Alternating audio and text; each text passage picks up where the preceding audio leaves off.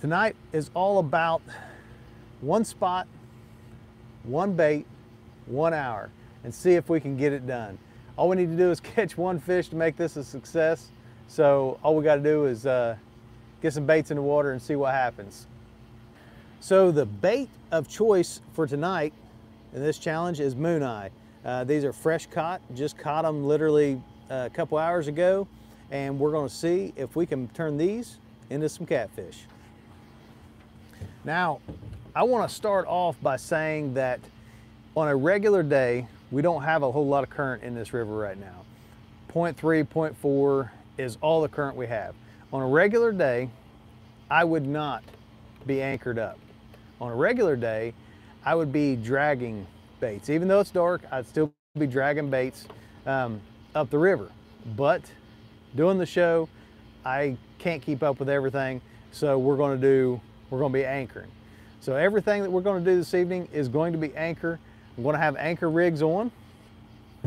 First rig that we're going out is going to be a moon eye head. Now this is just a regular Carolina rig. Got a slip sinker on it. Got a light, this is only a 5-ounce weight.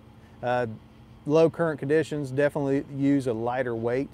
Got 80-pound slime line, heavy cover leader line, down to an 8/0 Boss Cat. And this is just the anchor slip rig from SlenderCat.Fish with a big old moon eye head. And just like everything else, I'm gonna bait everything first and then start throwing it out. Especially at night, it's really crucial that you bait everything and then throw everything out. Now on this one, I'm going to use a Santee style float rig, and I've got the gut pocket off the moon eye, their center section, and I've got it hooked through the guts. And if you notice, I've kind of got it at an angle. That's just to help prevent it, keep from spinning back and hooking into itself. Now I know a lot of people love the heads of baits, but that center cut of a moon eye is absolutely amazing bait. And before I get too far along, we're using the Penn Squalls. This is a Penn Squall 2. I've also got most of them back there are Penn Squall Originals. 50-pound slime line. This is a medium heavy Hellcat. And like I said before, we're using the anchor slip rigs from SlenderCat Outdoors. Now I will have a couple out there that's going to be a little bit different. I'll have cannonballs on those. As you guys can see right there in the center, those are floats, and I'll have 2 on floats. All right, here's the first one that's going to be going out on the float. You see that's just a tail section of a moon eye. And I've got a cannonball. Now what I'm going to do with it is I'm just going to drop it straight down beside the boat. I'm going to let it hit bottom. Free spool it down, let it hit bottom. There it hit bottom. I got good contact. Now we don't have a whole bunch of current, so you know, honestly, minimal weight. We'll do this right here. I'm going to reel the tip of my rod down to the water, and I'm going to give it 2 cranks. Now these floats are just homemade floats with a release clip, and I'm going to put them about a foot down from the tip of my rod. And I've just got a snap swivel on one end and then a clip on the other end. Had to go to the dollar store to get glow sticks. The only kind they had was glow poop. Glow poop. Yeah boy, we got glow poop. Who don't like a little glow poop? Now all I'm going to do is I'm just going to take that glow stick and I'm just going to shove it right down into that foam. Just like that right there. And we're going to send that bad boy out on its way. I'm going to take this next one and I'm going to do a Hail Mary out towards the middle of the river. Now we're pretty close to the bank, but I'm going to do a Hail Mary. Yeah, baby. Right out there in the middle. I'm going to let her hit bottom and let her sit out there. There's not even enough current to pull that float back there and free spool. I'm gonna start over here on the right side of the boat, and I'm gonna cast up on the bank and work my way out. We're just fishing an industry area tonight. Shallow water, hoping these fish will come up here and feed. We got some brush and some areas down through here that where those barges and tugs kind of work, make little scour holes.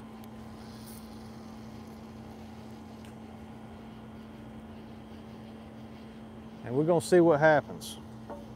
Now all the bait that we got out there is moon eye, fresh caught moon eye. Makes me feel good to be able to have some good fresh bait.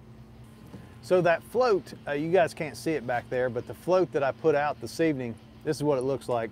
These are just garage made floats. So I've got some heavy Andy leader line crimped up, and I've got a couple beads right there.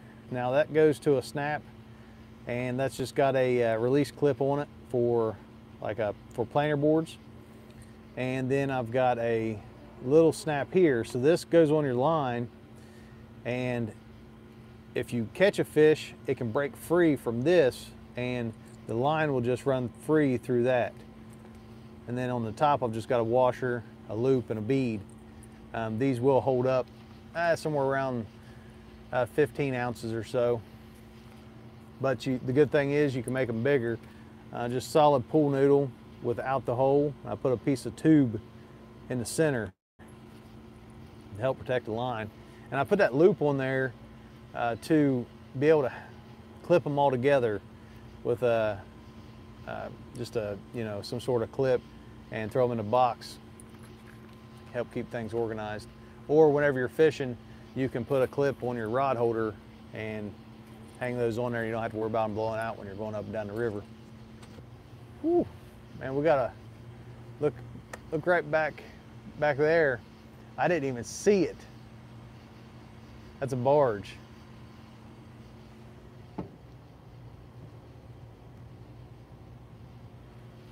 Wow. And that's why I do not drag and try to do shows in the middle of the night. It's very dangerous. Very, very dangerous. That joker will sneak up on you now, I'm telling you. So I use a small spin cast reel.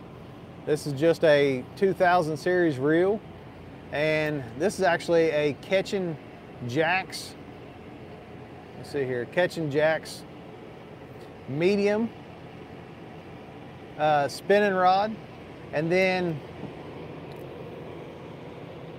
this is my favorite float right there. But just a float. I come down, and you can see one hook right here.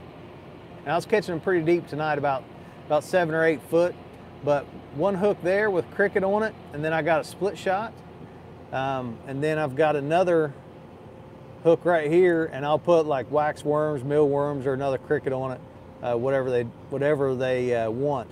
But this is kind of like the double hook Kentucky rig for moon eye, and then I will just fish for them around current seams, down along the banks. Where trees are overhanging, there's a lot of bugs, insects. Industry areas is always a good area to fish for them because there's a lot of insects, a lot of bugs. So in those areas, you'll find a lot of moon eye. Uh-oh, uh-oh, uh-oh.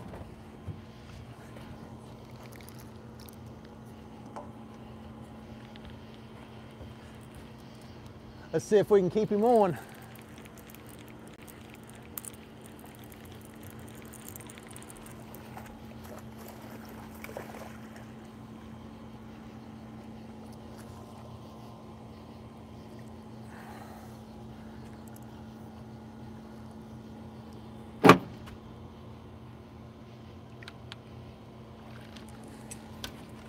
I want you to look at here, folks. I want you to look at here. Now,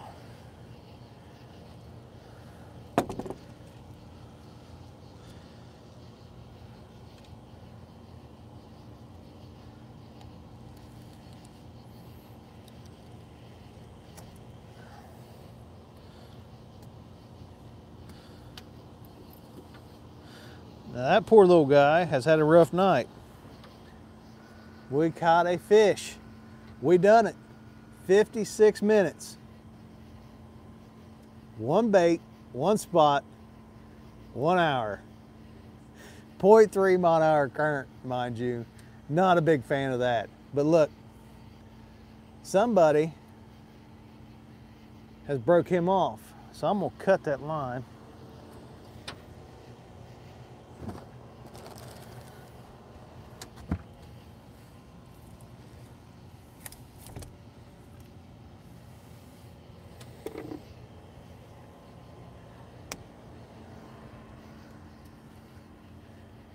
Not a monster, but we'll take him.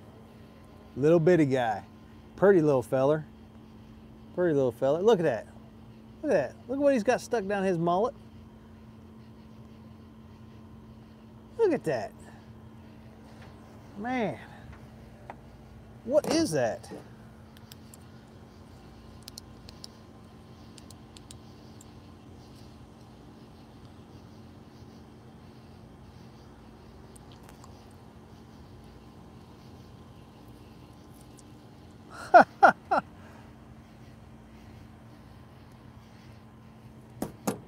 You ain't gonna believe this, but that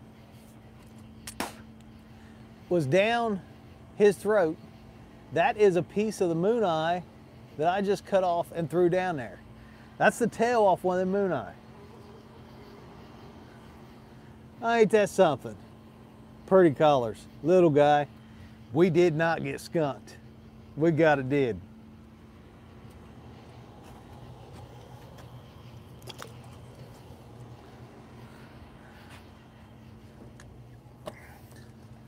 I ain't never been so happy to catch such a small fish in my life.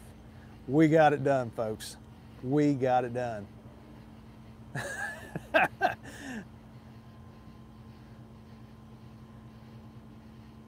That's right, Jeremy. The only thing prettier than a little flathead's a great big one. Man, he drilled that thing too. I actually thought he was going to be bigger than what he was.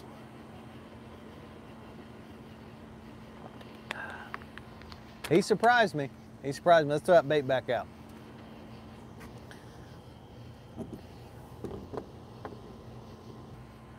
So hopefully you guys have enjoyed tonight's video. Hopefully you got something out of it. And hopefully you come back and watch another one. If you're new to the channel, make sure you hit that subscribe button.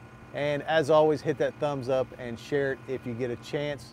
Love you guys. Hopefully you found some value out of today's video. And we'll see you on the next one. Thanks for watching. God bless.